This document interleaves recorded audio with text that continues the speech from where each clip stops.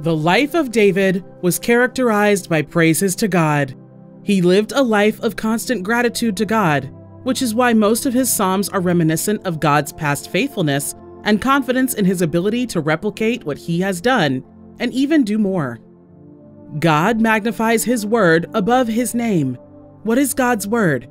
His word is his promise concerning your life. Why are you then afraid when you have the same word of God that cannot fail given to you already? A verse in the Bible says heaven and earth will pass away, but not an iota of the word of God will pass away without being fulfilled. Are you weak and heavy laden? God says he will give you rest. Are you sick? God says he will heal you. Are you cast down and oppressed? God says he will lift you. Are you in debt and lack? God says he will supply all your needs according to his riches and glory. All these promises are unlimited, but sure and unfailing. Hold unto the word of God. It cannot fail. Psalm 138:3 NIV. When I called, you answered me. You greatly emboldened me. Do you also believe there is a God in heaven that will not ignore the words of your prayers? He is ever attentive to your cry.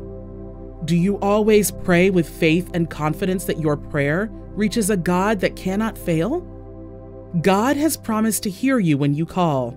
He will make you strong and bold as you journey through life. It would be best if you believed these words of God. Psalm 138:7 NIV. Though I walk in the midst of trouble, you preserve my life. You stretch out your hand against the anger of my foes. With your right hand, you save me. God will deliver you from trouble, no matter how deep the mess you have fallen into, how twisted the situation is, or how dark the tunnel is. God is shining his light there, and he will stretch out his hand to save you. Although the enemies rise against you, God will deliver you by his mighty power and outstretched hand, if only you will believe in his ability and call out to him. Psalm 138:6 NIV. Though the Lord is exalted, he looks kindly on the lowly. Though lofty, he sees them from afar.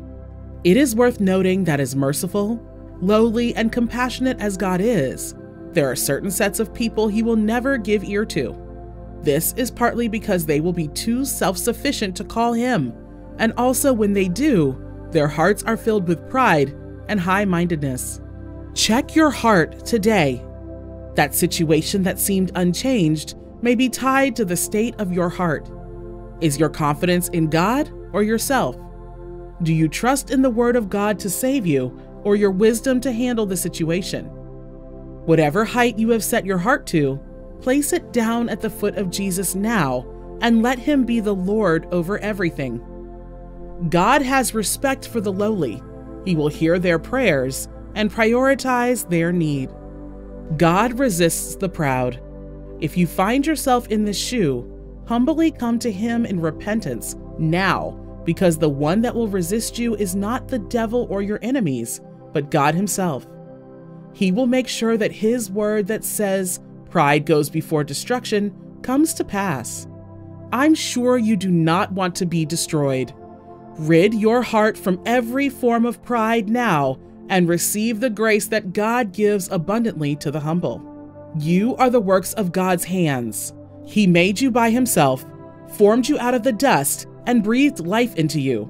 He will neither forsake nor forget you. Can a woman forget her suckling child? It might even happen that a woman forgets her suckling child, but God in his infinite mercy will not forget you. He will come through for you. He'll change your story. You will smile again. That test result will turn around for good. Sounds of new songs will be heard in your abode once again. Never lose faith. Keep trusting in the never-changing power of God, and you will see his salvation. Let us pray. Thank you, omnipotent God, omniscient Father, for being so good unto my family and me. I have enjoyed your mercy, grace, and goodness. I am here to return all the glory to you. I declare you as the Lord of my life, the Lord of the universe, and the Lord of all. I am not ashamed to say that you are the reason I am alive and the essence of my life. Without you, Jesus, I am nothing. I thank you for making my life meaningful. I make a promise, as you will help me, that I will worship you all of my days. I will not serve any idol in my heart. I will not be carried away with life, that I will fail to give you your due reverence in my life. I will praise your name always for your loving kindness and tender mercies. Thank you for the power in your name. At the mention of your name, demons tremble. Lord, in my confused state, I called on your name, and you shined your light on every darkness in my life. I thank you for the gift of this wonderful name that is greater and higher than every other name on earth. Your name never fails. It has worked wonders in my life in the past, and I know it will continue to work wonders. Lord, you hear me whenever I call and deliver me from trouble. You are the surest place that gives help without worries. Lord, I lift my finances before you. I cry to you today that you should bless the works of my hands. Please, Lord, let me swim in abundance. Take this reproach of poverty, want, and lack away from me. Bless my barn and storehouses. Let my cup run over with good things and divine blessings. Father, my marriage is in shambles. There is nothing too broken for you to fix. Fix us up, O Lord.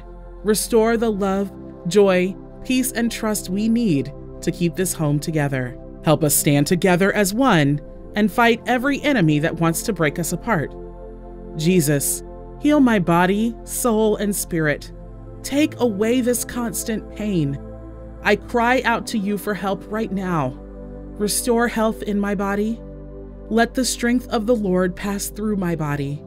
Let every organ and vessel in my body receive the strength of the Lord to function correctly.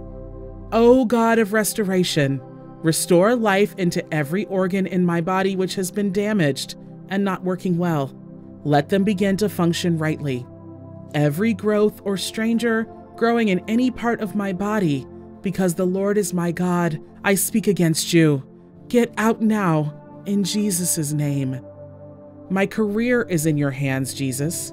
You are the source of true success and unlimited growth.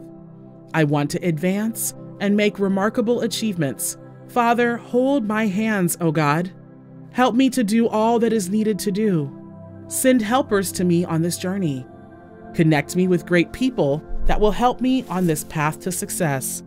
At the end of everything, all glory will be yours, Lord. I commit my family to your hands, Lord. Be our strong tower in this world of battles. Keep us safe and preserve us in this world of evil happenings.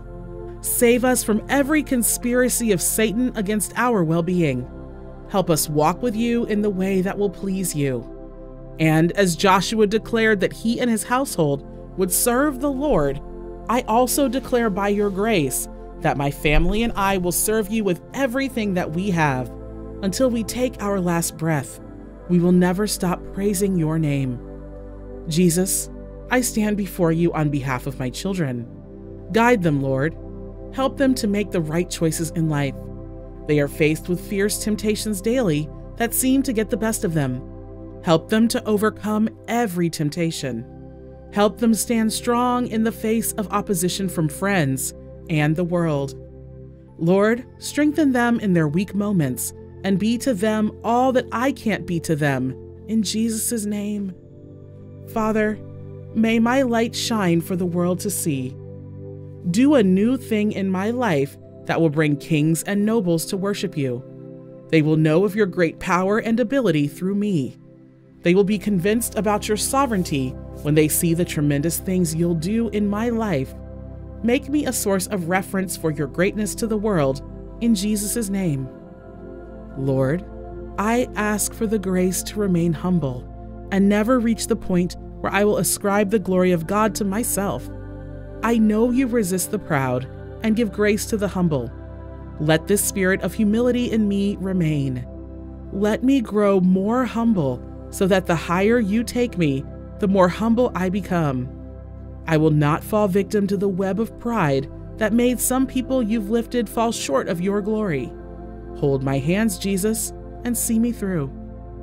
Thank you, Jesus, for your mighty hands of deliverance that have reached out to me in the past.